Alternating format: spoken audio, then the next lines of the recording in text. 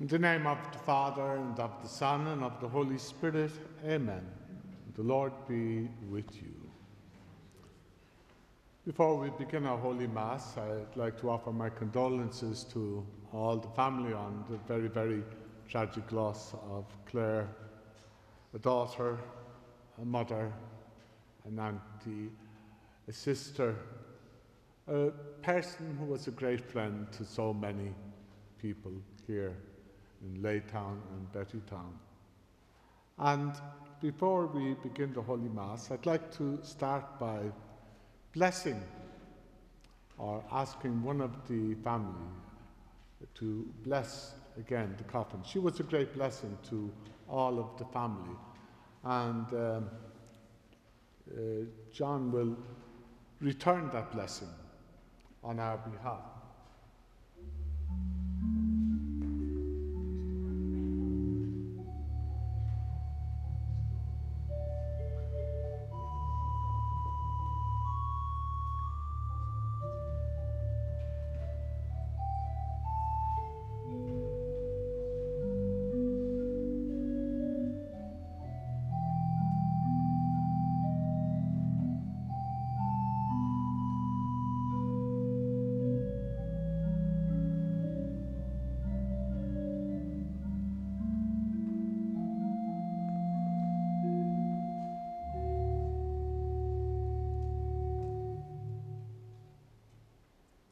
All of you are carrying the cross of your loss, and it is very much represented by Christ on the cross, who suffered and died for all of us.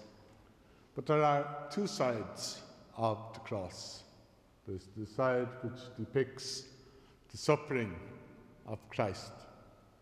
But on the other side you have the empty cross, the sign of the risen Christ, the sign of hope for all of us, because Christ has risen from the dead, and we all go back to the risen Christ. We too will be raised to new life. So one of the family will now place the crucifix on the coffin.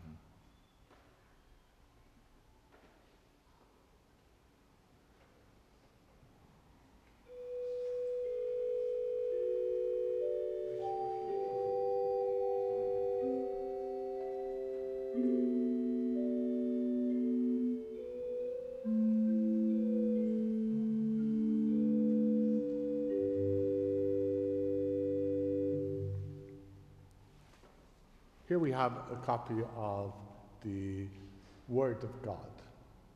The Word of God is that which has promised that we too, being all the children of God, that we too will show through our faith that we are loved by Him. The Word of God is our word too. It is given to us. We ask through the Word of God that He will always give us all we need during these sad times. We place the Gospels on the coffin.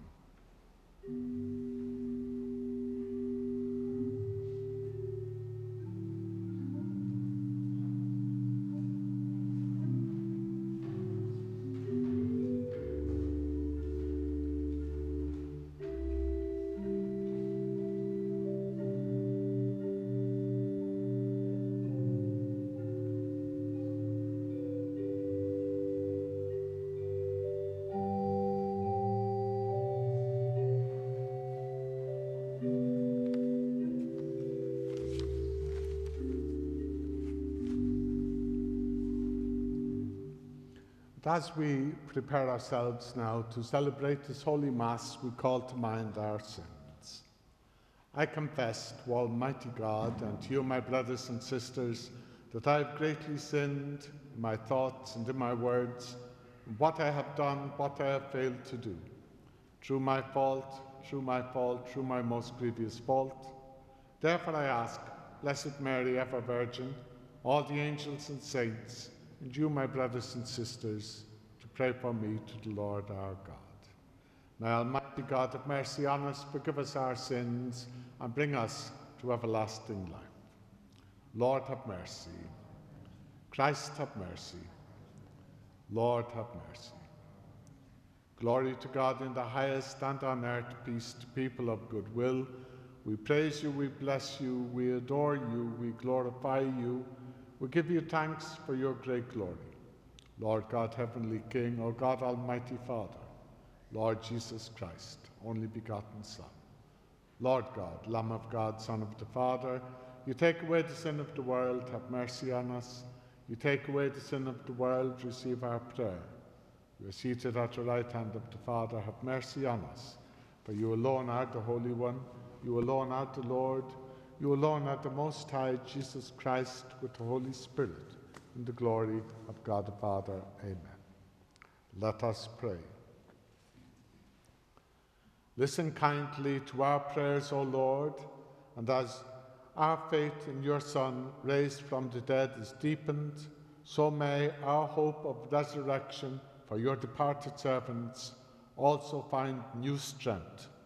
Through our Lord Jesus Christ, your Son, who lives and reigns with you in the unity of the Holy Spirit, one God, forever and ever. Amen. So now, Anne is going to do the first reading for us. Van, come.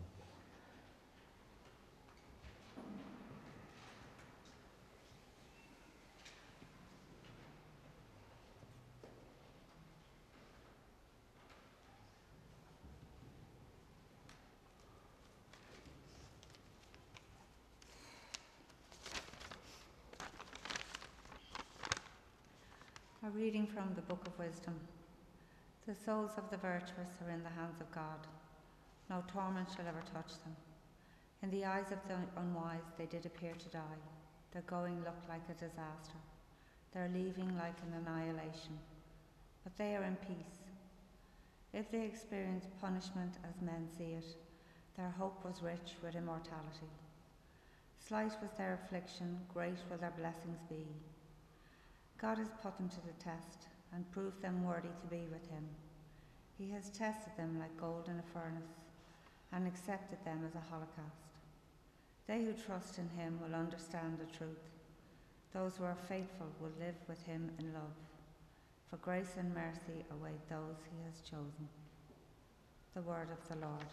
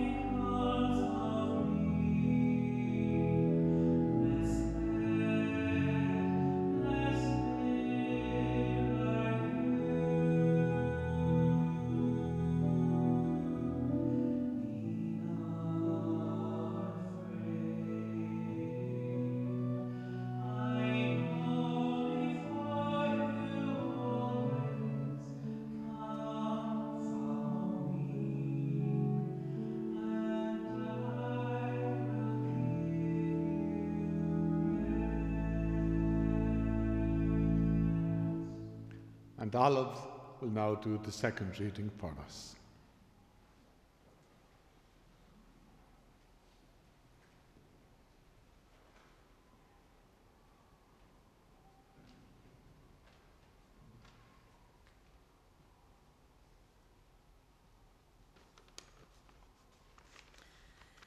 A reading from the book of Ecclesiastes. There is a season for everything, a time for every occupation under heaven, a time for giving birth, a time for dying, a time for planting, a time for uprooting what has been planted, a time for killing, a time for healing, a time for knocking down, a time for building, a time for tears, a time for laughter, a time for mourning, a time for dancing, a time for throwing stones away, a time for gathering them up, a time for embracing, a time to refrain from embracing, a time for searching, a time for losing, a time for keeping, a time for throwing away, a time for tearing, a time for sowing, a time for keeping silent, a time for speaking, a time for loving, a time for hating, a time for war, a time for peace. The word of the law.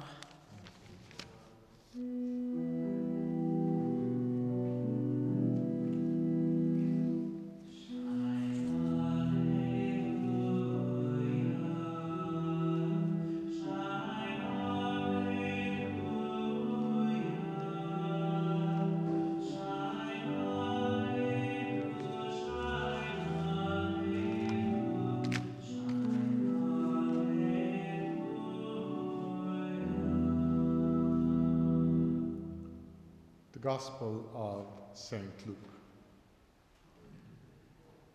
The Lord be with you. A reading from the Holy Gospel according to Luke.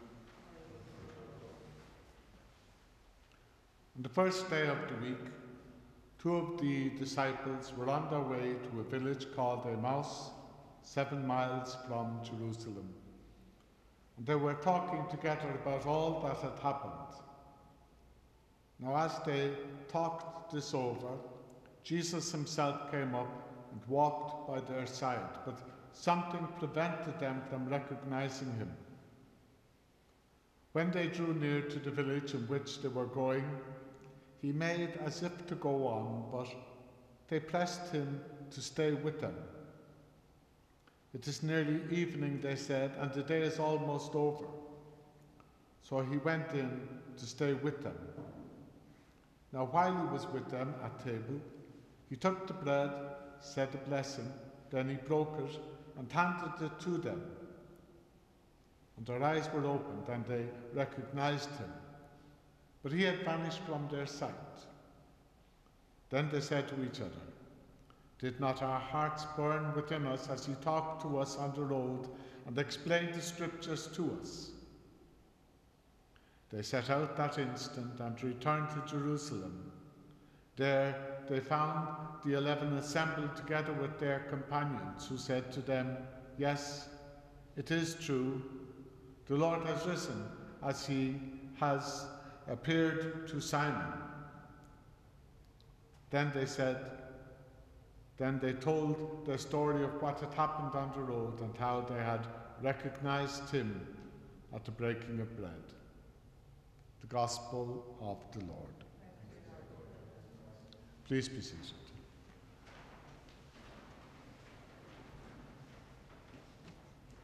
In the name of the Father, and of the Son, and of the Holy Spirit again. Once again, we express our deepest condolence to the family of Clare, to her husband Paul, their children Mark and Emma, her siblings Elaine, Kevin, David and Patricia, her mum Annie. A time like this is very, very difficult for all concerned. For a woman like Clare to have been taken so suddenly asks more questions than there are answers to. I was speaking to Clare's mum, and what I heard about Clare was that she was funny, she was caring. She did very, very well in her job as a manageress for a waste disposal company.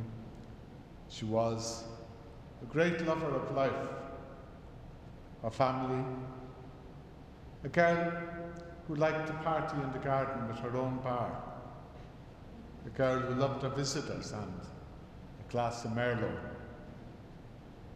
And she lived the last 10 of years of her life here in Laytown and Laytown, where she and Paul were so very happy.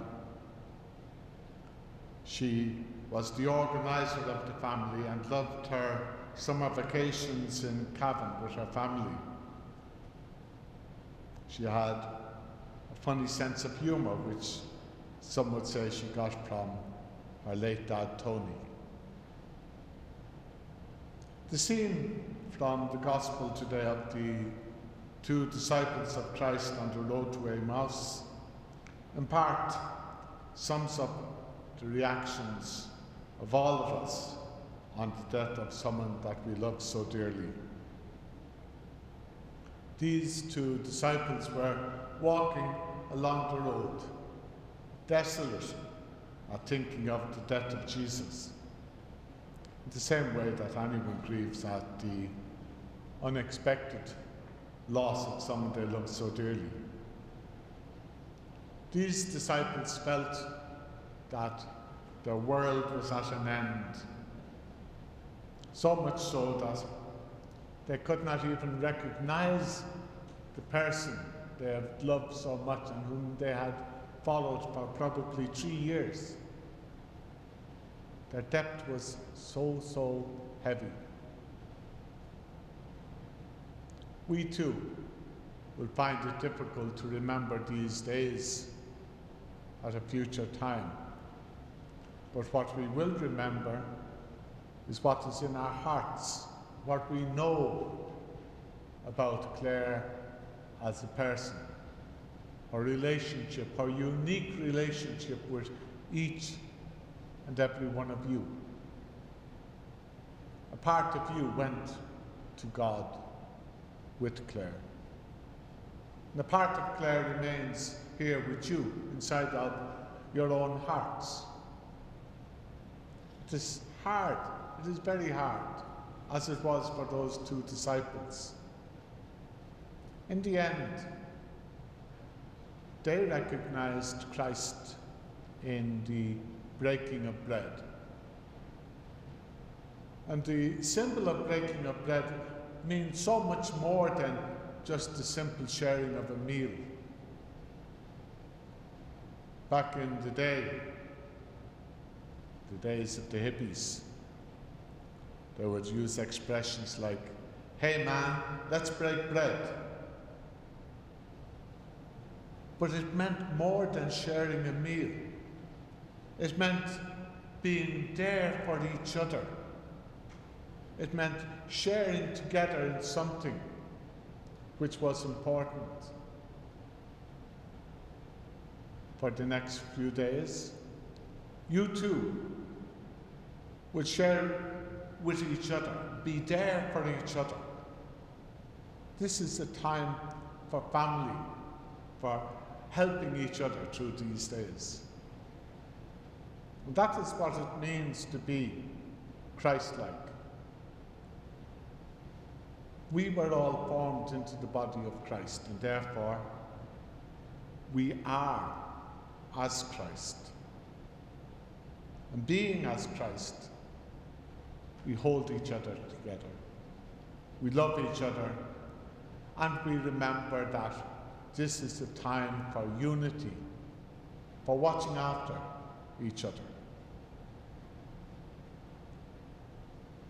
The disciples had left the tomb, but the two women that went to the tomb, when they got there, they found that he was not there. He was gone. the angel said to the women, "Why look in a place like this for someone who is alive? He is not dead, he is risen." Here we have the remains of Clare. But we shouldn't think of her as being the remains. Clare is not here. Clare has gone back to the God who gave her life. Yes, we will bury the remains, we respect the remains, but we keep in mind, and it's very important, she has gone back to God. Today is the Feast of All Souls, a very, very important feast in the church because it reminds us that all of us, each and every one of us, are the children of God. And that God never, ever, ever stops loving us. And so we will pray for her, and we will pray to her. We will ask her to intercede with God, to look after us, to care for us, to grant that we will be able to hold the memories that we have, which are precious, in our own relationship with her. As a mom, as a sister, as a daughter, as a good friend, whatever your relationship was, it is precious. And you will hold on to that. And you will remember that now she can do more for you than you can for her. May God bless and protect her and keep her ever amongst all the angels in heaven. Amen. We're now going to say a few prayers for Clare, and we're going to have Emma, Elaine, Finnan and Rainey to come and read the prayers for us.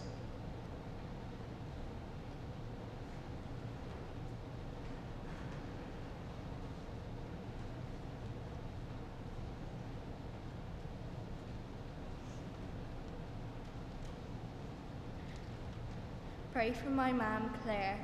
Help us all to keep her love alive in our daily lives. Lord, hear us. Lord, graciously hear us. We pray in thanks for all the blessings that came to so many people through the life of Clare. May she now also receive all God's blessings for eternity. Lord, hear us. Lord, graciously hear us. God of all consolation, help us, Clare's family and friends, to comfort each other. Clare now joins her dad Tony, her nannies Vera and Patricia, her granddads Michael and Tony for eternity. Rest in peace.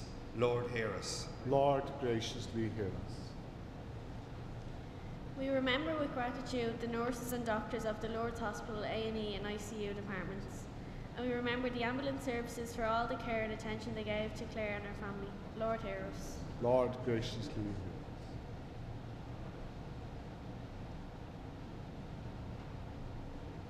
God, our loving Father, you are the giver of life, you are the giver of all that is good. We ask you to grant that Clare will be together with you and the angels forever in heaven through Christ our Lord. Amen. So now we're going to bring up gifts which represent Clare's life. Kevin is going to bring up, together with David, Luke, and Mia.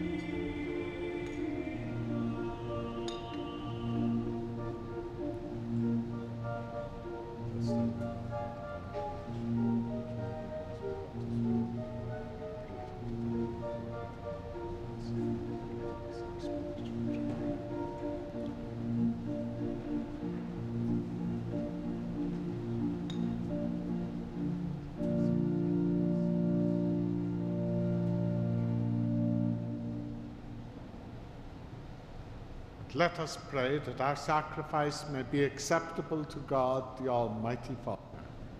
May the Lord accept the sacrifice from our hands to the praise and glory of his name, for our good and the good of all his holy church. Look favourably upon our offerings, O Lord, so that your departed servants may be taken up into glory with your Son, in whose great mystery of love we are all united, who lives and reigns forever and ever. Amen. And the Lord be with you. Lift up your hearts. Let us give thanks to the Lord our God. It is truly right and just, our duty and our salvation, always and everywhere to give you thanks, Lord, Holy Father, Almighty and eternal God, through Christ our Lord. For as one alone he accepted death, so that we might all escape from dying. As one man he chose to die, so that in your sight we might all live forever. And so with company of all the choirs of angels we praise you, and with joy we proclaim.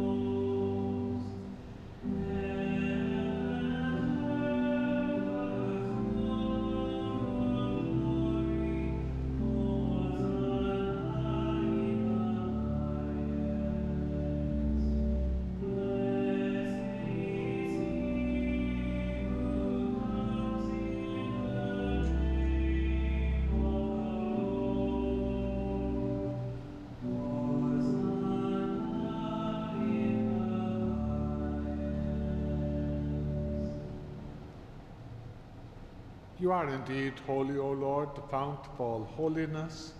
Make holy, therefore, these gifts, we pray, by sending down your Spirit upon them like the dewfall, so that they may become for us the body and blood of our Lord Jesus Christ. At the time he was betrayed and entered willingly into his passion, he took bread, and giving thanks, he broke it, he gave it to his disciples, saying, "Take this, all of you, and eat of it, for this is my body, which will be given up for you."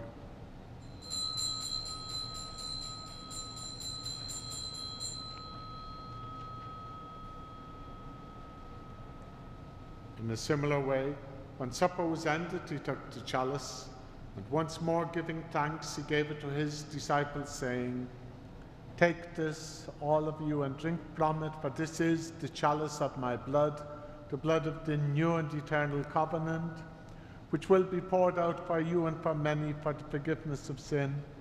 Do this in memory of me."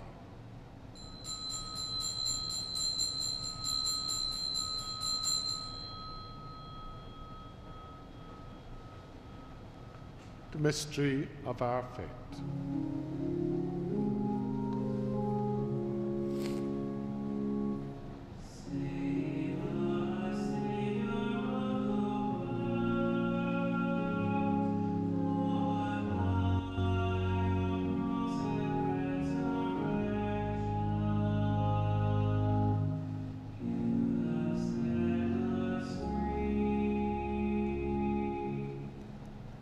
Therefore, as we celebrate the memorial of his death and resurrection, we offer you, Lord, the bread of life and the cup of salvation, giving thanks that you have held us worthy to be in your presence and minister to you.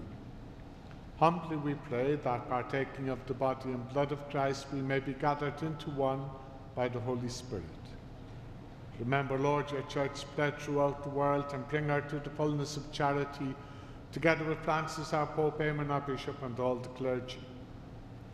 Remember your servant Clare, whom you have called from this world to yourself. Grant that she, who was united with your Son in a death like his, may also be one with him in his resurrection. Remember also our brothers and sisters who have fallen asleep in the hope of the resurrection, and all who have died in your mercy. Welcome them into the light of your face. Have mercy on us all, we pray, that with the Blessed Virgin Mary, Mother of God, with the blessed apostles, and all the saints who have pleased you throughout the ages, we may merit to be co-heirs to eternal life and may praise and glorify you through your Son, Jesus Christ. Through him, with him, in him, O God, Almighty Father, in the unity of the Holy Spirit, all glory and honor are yours, forever and ever.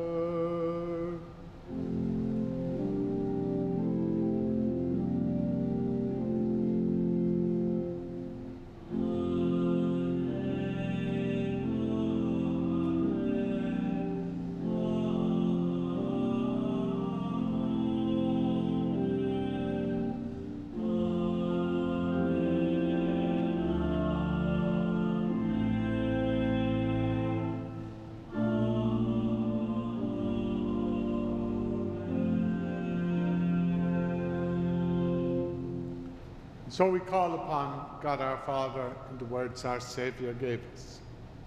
Our Father, who art in heaven, hallowed be thy name. Thy kingdom come, thy will be done on earth as it is in heaven. Give us this day our daily bread, and forgive us our trespasses, as we forgive those who trespass against us. And lead us not into temptation, but deliver us from evil. Amen. Deliver us, Lord, we pray, from every evil. Graciously grant peace in our day. In your mercy, keep us free from sin and protect us from all anxiety as we wait in joyful hope for the coming of our Saviour, Jesus Christ. For the kingdom, the power, and the glory are yours now and forever. Prayer for peace.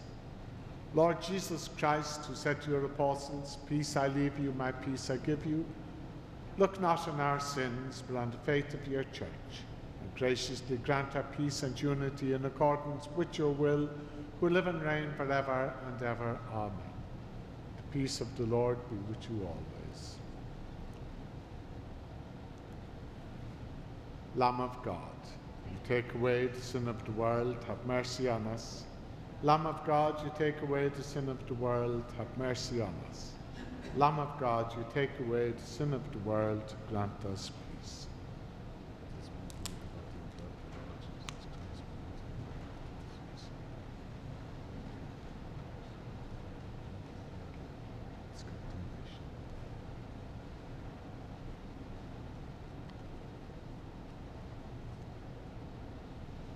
This is the Lamb of God who takes away the sin of the world. Happy are those who are called to his supper.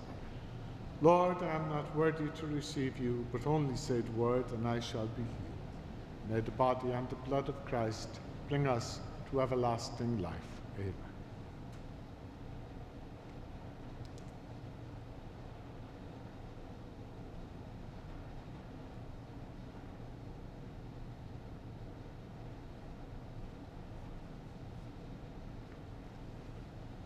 If anybody would like to receive Holy Communion, if they stand up, well, then we will know who we will give communion to. If you rather not receive Holy Communion, you may remain seated.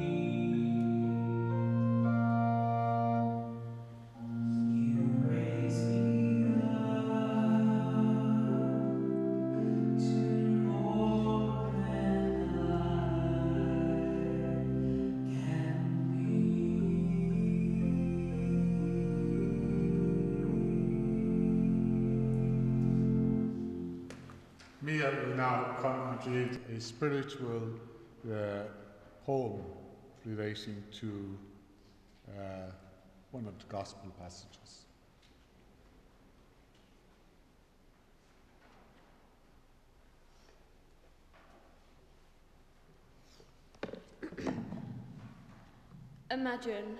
Imagine stepping onto a shore and finding it heaven. Imagine taking hold of a hand and finding it God's hand.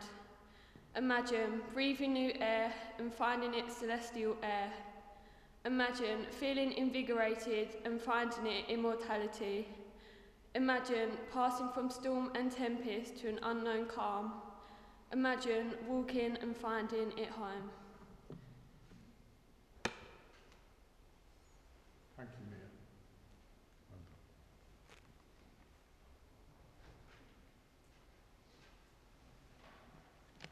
done.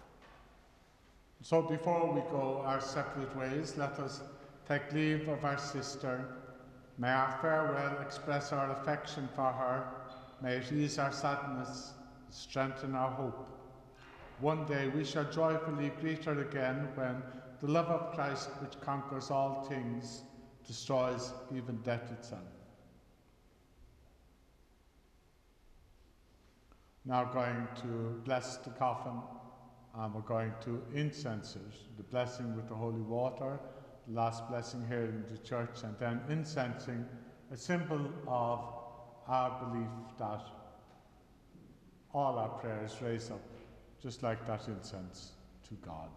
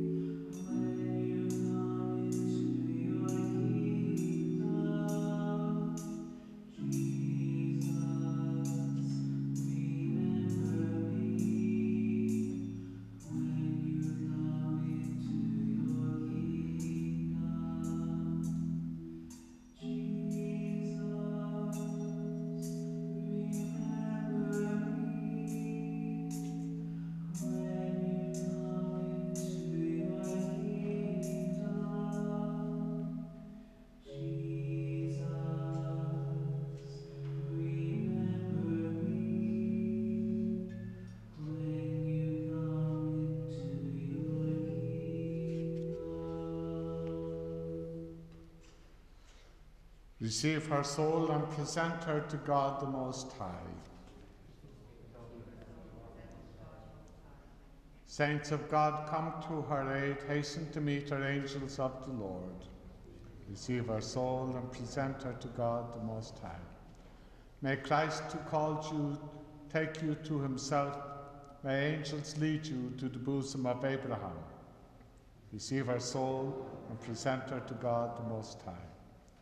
Eternal rest grant unto her, O Lord, and let perpetual light shine upon her. Receive her soul and present her to God the Most High.